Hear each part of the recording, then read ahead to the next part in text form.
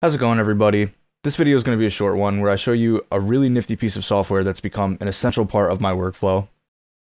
Pureref is a simple yet elegant program that allows you to organize and view reference images easily. This is an amazingly nifty tool not just for Blender users but artists of all genres. So downloading Pureref is as simple as can be. You just go to pureref.com, which I'll link in the description.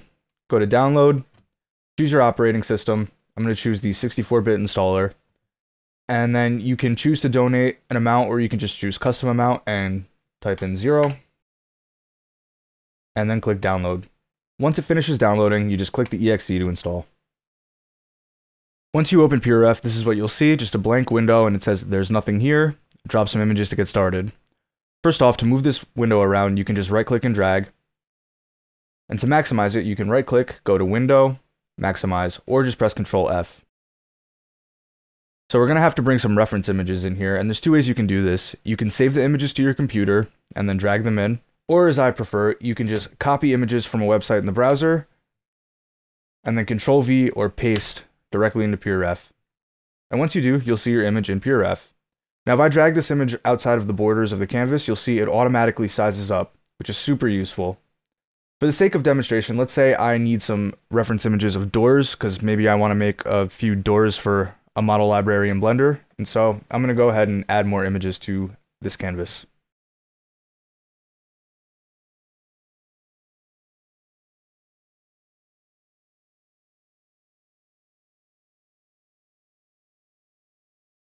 Alright, and let's also add some doorknobs for the sake of demonstrating some of the other functionality later on for Pureref.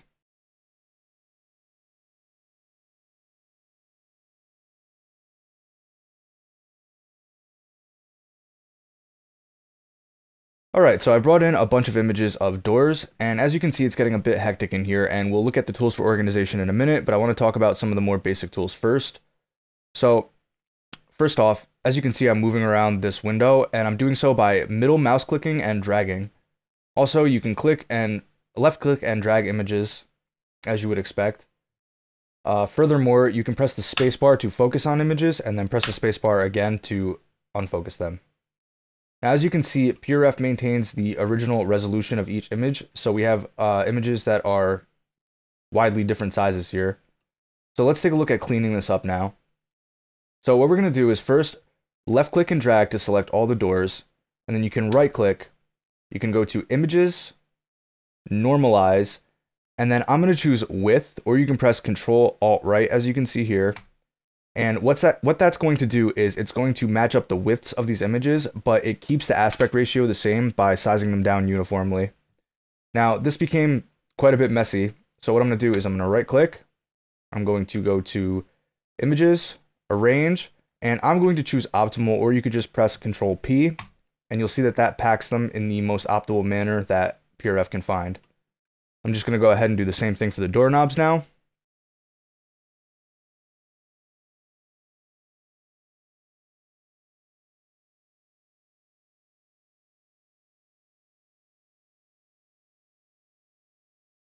Alright, and as you can see, really quickly, all my images are nicely packed and organized. Now, there's quite a bit of dead space here, so when you're done adding images, if you'd like, you can just right-click the canvas, go to Canvas and Optimize, and it will size it down to fit what you have in. So I don't know if I like how this laid these out, so let's try a different method. Let's go to Arrange, and let's go by name. I like that better. In this case, I'm pretty sure it organizes it alphabetically by name. I'm not entirely sure. Don't quote me on that, but that's what I think is happening here. Alright, so at this point in my workflow, I usually have a lot more images than this, and so what I'll do is I'll go through and I'll add in notes. And to do so, you can just right-click and go to Note, or just press Ctrl N. And as you'll see, this little text box appears, so I'm just going to type doors. And if you click this little T here in the left, the bottom one, you can actually change the background color of this note. And just like with the images, you can drag this around and it'll size up to it. And then I'm just going to go ahead and do the same thing. I'm going to press Ctrl N, and I'm going to call this door knobs.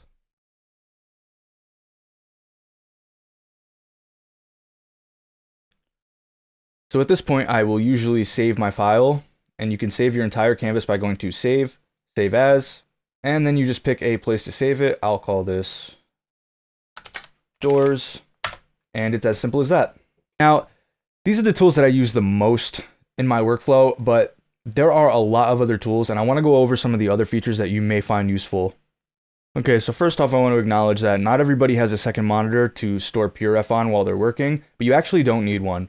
So if I go to Pureref and I try to size it down, you can do so by going to the borders and just sizing them down. And I say put it here in Blender, and then I go to start working in Blender. You'll see obviously Blender focuses and it disappears behind it. So what you have to do is go to Pureref, right click, go to mode, and click always on top, or you can press Ctrl-Shift-A. Now I can work in Blender and Pureref stays right here. Super useful. You can also unlock it by going back and just choosing always on top again. Easy as can be. Now, Pureref also has a bunch of tools for dealing with images themselves. I don't personally use them a lot, but I can see them being useful for other people. So let's talk about cropping. You can really easily crop images inside of Pureref. So first off, make sure you have the image selected, and then what you do is you hold C on the keyboard and left mouse drag. Once you release, the area that you selected is where the image will crop to. And the really cool thing about this is that it does this non-destructively. So let's say later on down the line, I decide that I don't want this image to be cropped. You can right click, go to image, selection, and then reset cropping, or you can just press Ctrl-Shift-C and it will reset that image, which I think is super cool. Imagine having to crop images like this or doing any of this stuff inside of an image editing software like Photoshop or Krita or any of them just for reference images. It would be so tedious and annoying to have to toggle between layers, crop the image in a different tab, and then bring it back in. There's just no need to do any of that. I would 100% recommend Pureref all the way for reference images. Finally, I want to show a cool little secret that I discovered by mistake the other day. I can see this being something that I use in the future. But say you're on a web page with a bunch of images that you like. I'm just going to use my website as an example, but there's a bunch of images here. If you go to the URL and copy it, so I just press Ctrl-C to copy the URL, and then you go into Pureref and you Ctrl-V to paste, it will actually bring in all the images that are available from that web page and pack them, which is just super cool to me. I don't know if anyone else will find that useful, but I just think that that's something I'm going to be using a lot in the future. The functionality that I've showed you today really only scratches the surface of this piece of software. There's a lot of different things you can do with it, and I've just showed you the stuff that I use the most. I will link to the help page that shows all the different key bindings for Pureref, as well as to some other useful resources about this piece of software. And yeah, that concludes the video, guys. I know this was a quick one. I've been trying to work out an upload schedule finally, and I'm thinking I'm going to do quick tips like this on Tuesdays so that I can call it something cheesy, like Quick Tip Tuesday. And I'm going to reserve Fridays for more dedicated tutorials, so keep on the lookout for that. If you enjoyed this video, please consider slapping a like on it.